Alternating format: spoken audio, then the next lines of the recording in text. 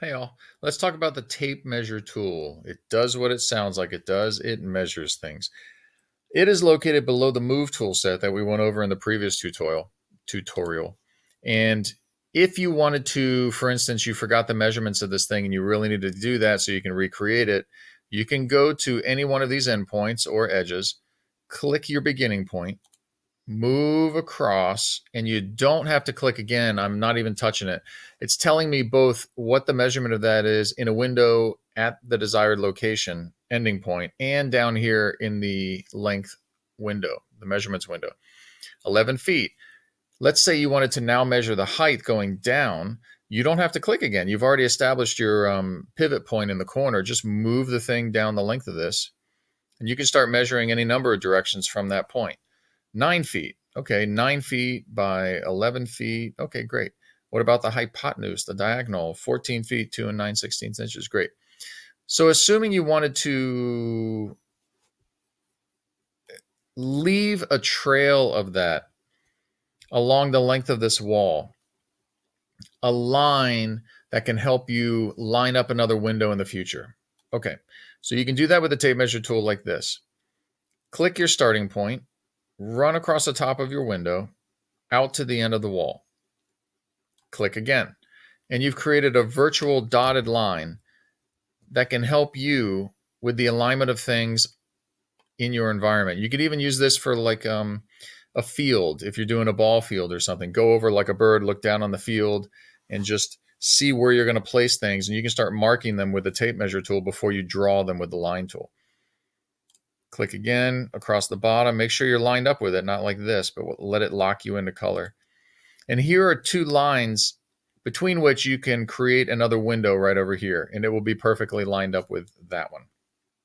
Or if you look at a future copy and paste tutorial and you copied and pasted that window over here and it's not helping you line it up like it did a second ago with that green line, you can at least use these measurement lines to get what you want out of it. Now, you can also use the tape measure tool to make these little hash marks along the length of a line for future, like, oh, I'm going to put some little columns in there or some poles, or like I'm going to do a railing, some stairs, and I want to mark where I'm going to put the banisters, those things, those little bars that go down and let, it's like a protective barrier as you're going up the stairs.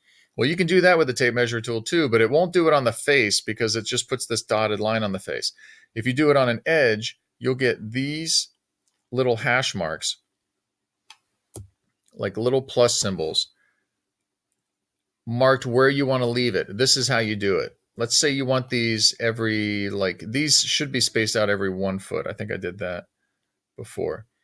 What you do is you left click, pull it across like you're measuring a line along there. And so far I'm at 1 foot and 1 7/8. Boom, that's every 1 foot.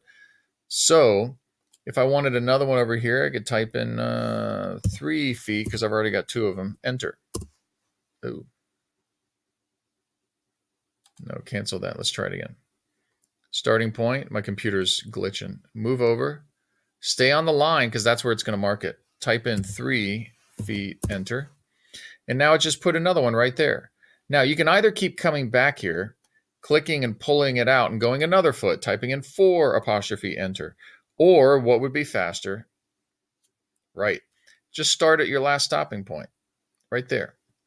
Move over, let go, type in 1 foot. And now you've measured all of these, 1, 2, 3, on the 1 foot mark. You can keep going across. 1 foot. You don't have to line up 1 foot. You can just, once you start going that direction, you can just tell it you want it at 1 foot and it'll do that.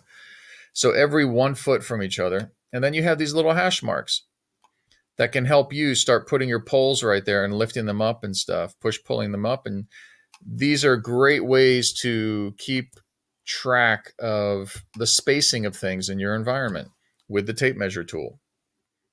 Cool. And I'll show you more about some of the other tools in that tool set for the next tutorials. I hope you guys are doing well.